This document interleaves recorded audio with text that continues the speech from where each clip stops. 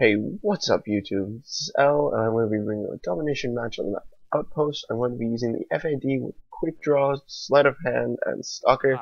I'm actually going to be talking a little bit about Ghost, and I'm probably going to be talking a lot more about the gameplay because I actually get like 3 or 4 triples in this game.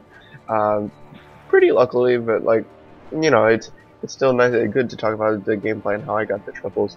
Anyway, yeah, so let's jump into gameplay. So as you can see, right, first off, I'm going to capture C because it does give you points towards your strike package, I think it's called in Modern Warfare 3. And yeah, so anyway, I'm going to strip around this corner with my setup. I'm going to throw a flashbang into that door, into this room, and I actually pick up a triple because I blow up a single like explosive barrel, and apparently there were like 3 people in that building. And that was a nice pickup. And right here I'm using this hill to my advantage, trying to, you know, I'm using that hill to my advantage to give me cover, strafing around corners so I can make sure that I don't go into a gunfight unprepared. And actually, like, I'm sitting in the back of their spawn right now, and they're like, I haven't died yet, and there's a second guy right here, and I thought I could actually kill him through the floorboards if I just shot through there, but I didn't end up being able to kill him, so I actually decided to disengage and, you know, go into a spot where I could call him this Predator missile. And I think I'm gonna get another triple here, right? Or no, oh yeah, I do. I get another triple. So there's the second triple. I'll probably keep counting and tell you later on how many triples it got. But anyway, that was another triple. And right now, the suppressor is really helping me out right now. This MP9 is actually suppressed. And what I've found is suppressor in general is very useful in its abilities because you know it allows you to get behind enemy cover and be able to pick up kills without being seen. Right there, that was really unfortunate. I thought I got behind that wall before he shot, but and that was a good attempted play. But because like I was so low health, I tried to find cover, and unfortunately that guy was actually right there. And the problem with actually that I had right there was I was in an area where there was so much traffic that if I ended up getting hurt or something like that, it would end up very poorly for me because I would be unable to escape or find cover where there wasn't going to be any traffic. So that's also a problem, is to know the traffic patterns of the just in general, to know the traffic patterns of the maps, because if you can know where the safe areas are to get away when you're hurt and to be able to find cover where it's safe. I apologize, I'm kind of stumbling around. But if you know the traffic patterns of the map, it will really help you in gameplay wise, and especially in Ghost, where it's probably going to be the same style of maps, and it's probably going to, you know, it's going to play relatively close to Modern Warfare 3 as what I can tell. Even though it's a new engine, the interface seems about the same, and I'm pretty sure overall it's going to be really close to Ghost, or really close to Modern Warfare 3 in comparison to like the Black Ops games. So the tips I'm giving you for this game could be transferable over to to Ghost. I don't exactly know. I'll probably be able to tell you guys. Hopefully, I'll be able to make a game or make a video commentary sometime this week after Ghost comes out, Tuesday if not Wednesday, and at the latest probably Saturday of next week. But anyway, that's my agenda right now in preparation for Ghost. But yeah, that's why I have a whole bunch of these Modern Warfare 3 gameplays up. And right here, I'm hoping C4 gets nerfed in the next game, because actually I'm hoping the lethals aren't as good in the next game, because I feel like lethals was a really easy out, and the range of the lethals was kind of, I think it was too large in my perspective in Black Ops. Right here, that was unfortunate. I thought I felt like I just checked over there. I think I did check the general area and I didn't see that guy. So unfortunately, Like, I'm in my spawn and I feel safe enough to run without my sight up, but unfortunately I'm actually running into people, and and sadly I'm actually getting to just gunfights where I'm not even prepared, and I think the last two deaths I haven't even like put up a fight for the gun. In the gunfight I've just gotten killed.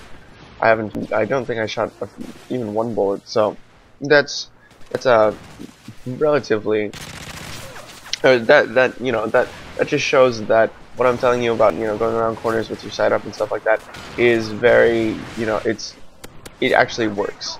Um, yeah, so that's, I'm gonna jump back into the gameplay, and again getting killed out of my spawn because I'm not, strafing those corners with my sight up. And it's mostly just because, I think I'm safe where I am in my spawn, and I'm not. Right here, I completely fail. I was checking the score without paying attention to what was happening around me, and that's what happens. And that right there is why you check your corners when you go into just in general. That's why you strafe around corners, especially in like going through buildings.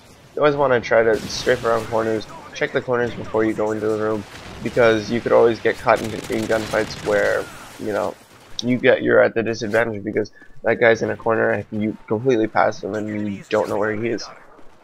So that's why what I'm saying about going around the corner with your sight up and stuff like that, it really does help. And yeah, that's my 2 cents on that. Anyway, I'm gonna jump back into the gameplay. So actually, we are actually doing relatively well for what it seems to be, and what I feel like Ghost is going to be really good for is team gameplay. So like, especially since like the support streaks are coming, or the support strike package is coming back, and the different strike packages are coming back. I feel like if you're playing with a team, you're going to be more rewarded for playing with a team than if you're playing solo. So I think, and this is just my experience, especially from this game, where from Modern Warfare 3, where the support strike package is actually really good because it does have lethal kill streaks in it. And hopefully, what I'm hoping is, this is like my hopes for the strike package in the next game, is that they don't put anything that could get kills in the support strike package. And mostly because I felt like that was the most overpowered part of the strike package, is that you could die and you could still get score streaks kill streaks that actually got you kills. And I feel like the whole point of this support strike package is to support, not to not to like get kills for your team. Granted, that is that does kind of give you support, but I feel like the UAVs, counter UAVs, SAM turrets, and stuff like that should be in the support streak, and stealth bombers really shouldn't be, and stuff like that. Just because the support streak is meant for support, and it shouldn't be meant for playing offensive and stuff like that. Also, what they're doing with the new the new perk setup, I like it because it's like the Modern Warfare or the Black Ops, where you got to pick however many points and stuff like that, and that's cool. I like the fact that they did that, but they didn't. I don't feel like they adapted enough. Like, especially like the scoreboard. The scoreboard is Modern Warfare 3, is the Modern Warfare 3 scoreboard. I mean, I like the Black Ops 2 scoreboard because it gave you a lot more information. And right now, I feel like the Ghost, scoreboard isn't going to be as useful as the Black Ops 2 scoreboard, which, I feel like that is something they probably could have done with relative ease, because I don't think it would be too much to work for. But I just feel like if they didn't change the scoreboard, they wouldn't. I felt like that would have been a good decision. Anyway, I'm gonna jump back into the gameplay and stop ranting about COD Ghost. So anyway, I think. So as you can tell, I'm really trying to strafe around corners and with my sight up and use cover to my advantage. Unfortunately though, like Modern Warfare 3 maps especially, there's no like 3 set routes like in Black Ops or Black Ops 2. It's kind of just really sporadic, which is like a real battlefield, you know, like I understand it replicates a real battlefield, but what it doesn't do is it doesn't provide, you know, it doesn't provide a lot of like valid cover. You don't get you know, like lines of sight where you have cover on both sides and it's kind of equal. So I feel like some maps are kind of unequal, and that the lines of sights you get on some sides of the map are like it's not a balanced map. And I feel like that was something that I feel is really important, because you know, when a map gives you an advantage, that's kind of unfair. Like, it wasn't you didn't spawn there by choice. You were kind of just spawned there by the game. So I feel like that's something that should really be considered, is like map design, because I did really like the Black Ops 2 maps. Especially like the size of the Black Ops 2 maps were really helpful, because they were small and concise, and there was always, you know, action going on, instead of like these maps where you have to do hikes and stuff like that.